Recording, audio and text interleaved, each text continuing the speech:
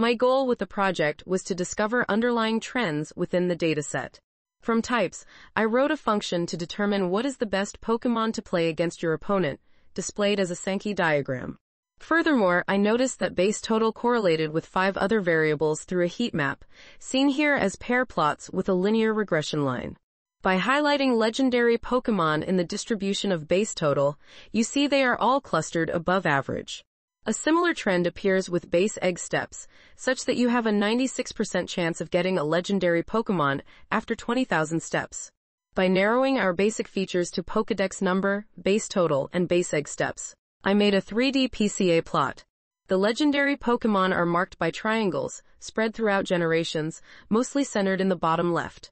Using a linear regression classifier, I was able to predict a legendary Pokémon from those 3 variables with around 90% accuracy.